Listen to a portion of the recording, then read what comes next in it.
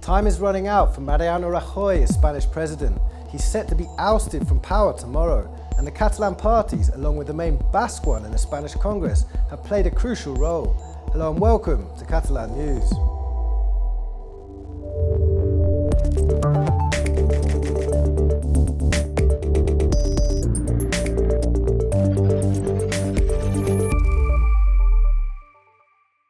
Y le anuncio que desde la discrepancia vamos a apoyar esta moción de censura para poner fin a la etapa de Mariano Rajoy. No porque apoyemos sus políticas, nuestro sí a Sánchez es un no a Rajoy. Nuestro sí, en definitiva, es un no. Creemos que respondemos a lo que mayoritariamente demanda la ciudadanía vasca y al mejor ejercicio de la responsabilidad votando sí. You just heard it. The Catalan pro-independence parties Esquerra and PDeCAT and the Basque Nationalist Party have said no to Mariano Rajoy today, and their votes have an immediate result: the removal of the Spanish government, the one which removed the Catalan cabinet last October and then set harsh measures in the country, stripping it of its self-rule. Now Spain is facing an unprecedented political crisis while direct rule in Catalonia is still in force. A vote of no confidence has never before been successful in the Congress, but now it is set to pass, and the votes of the Socialists and Unidos Podemos will also contribute to Spain having a new president in the coming days, Pedro Sánchez of the Socialist Party. The vote will take place tomorrow, but the debate of no confidence against Rajoy started quite early this morning today. Only a week ago, almost nobody could have guessed what happened today in the Spanish Parliament.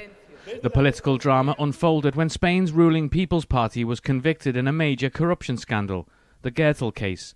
Socialist leader Pedro Sánchez pledged to oust Mariano Rajoy as president. And today came the moment of truth. The opposition leader addressed the other parties in the chamber, aiming to secure their votes in order to dethrone Rajoy. The larger parties had already laid their cards on the table.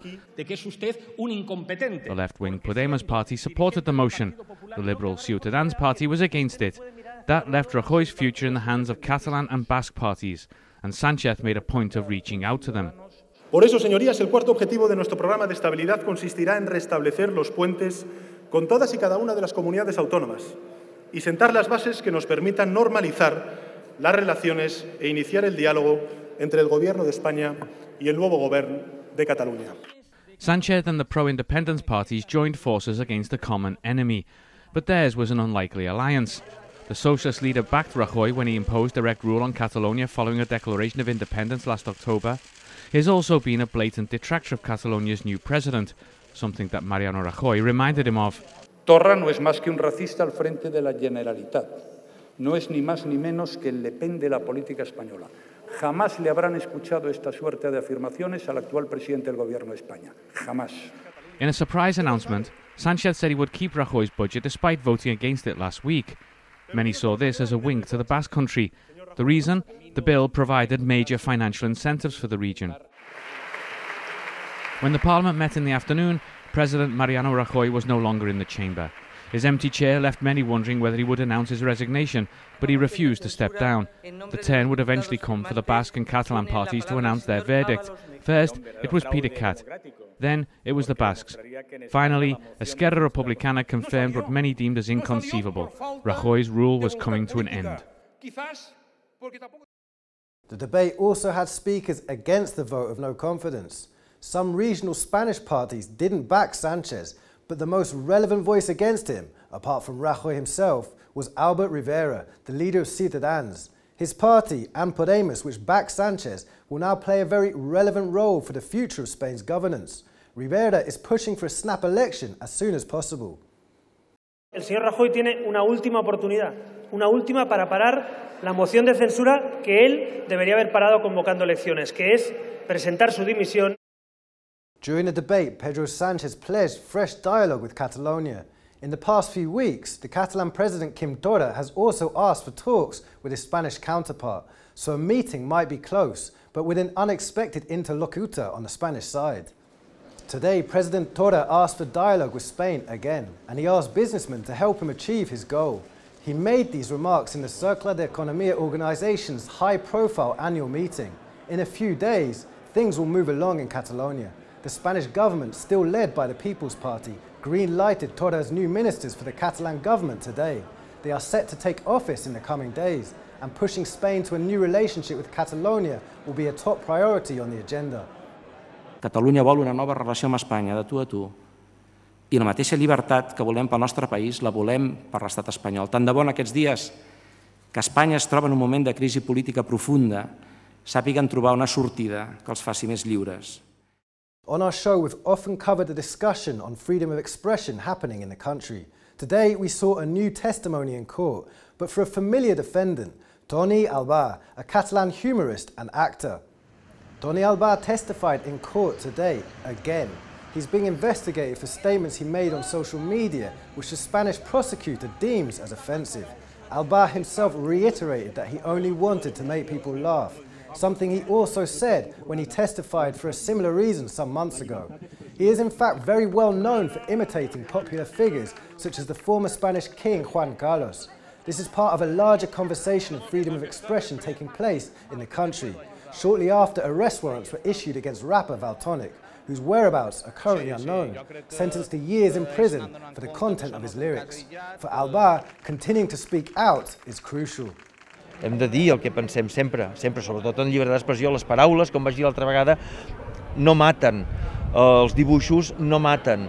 Els escrits, els articles, les pintures, l'art no mata a ningú.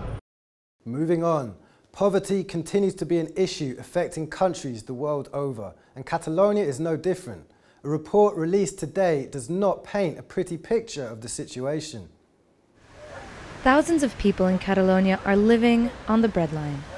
Even in a time of economic recovery, poverty remains rife.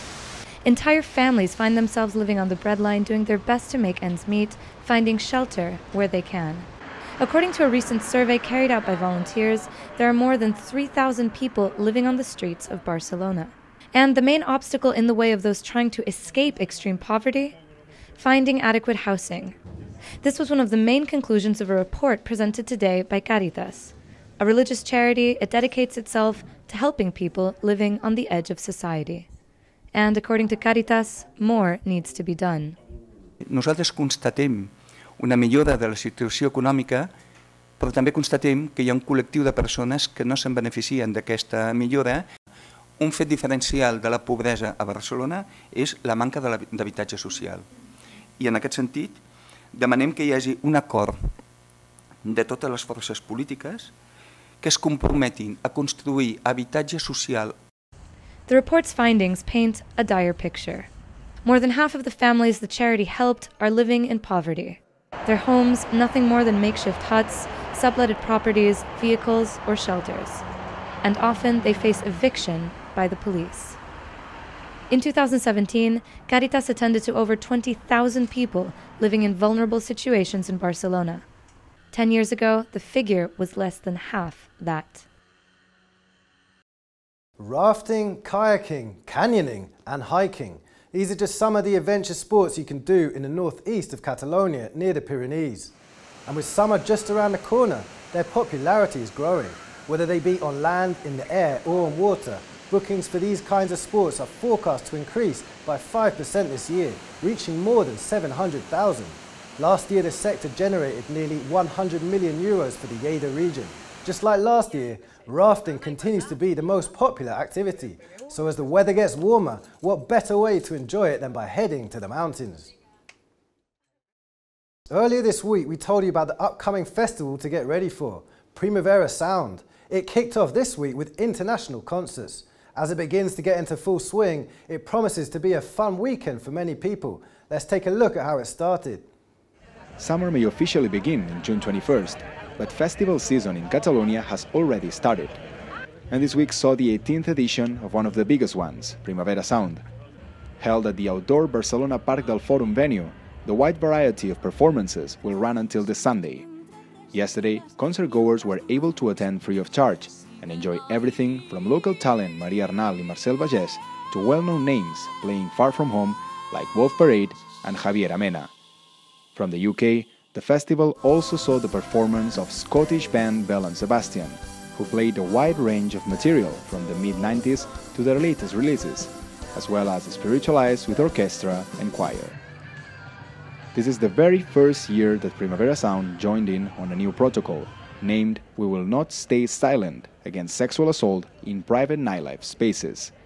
This measure, put forth by the Barcelona City Council and pioneer in all of Spain, aims to give visibility and solutions to any form of sexual assault through an information point with a staff on hand. As for the music, the best is yet to come. The lineup for the coming days includes such musical giants like Arctic Monkeys, Björk, Nick Cave and the Bad Seeds, and The National. Over 200 artists will play to an audience that organizers will hope will number in the hundreds of thousands.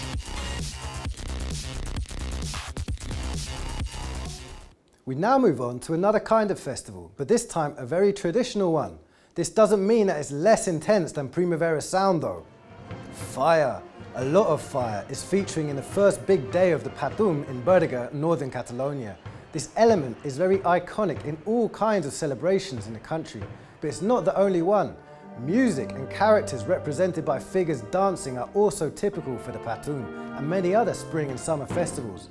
This party has been part of UNESCO's World Intangible Heritage List since 2005, but the festivities aren't over yet, as we'll show you tomorrow. To finish off today, some months ago we told you about a drought alert due to lack of rain, but after the many heavy showers we've seen so far this spring, this has dramatically changed in many areas of the country, one of them being the confluence between the Segre and Cinca rivers. Authorities have warned of the increase in flow, but as long as it's not dangerous, the landscape is there to be enjoyed. Bye for now, and see you tomorrow.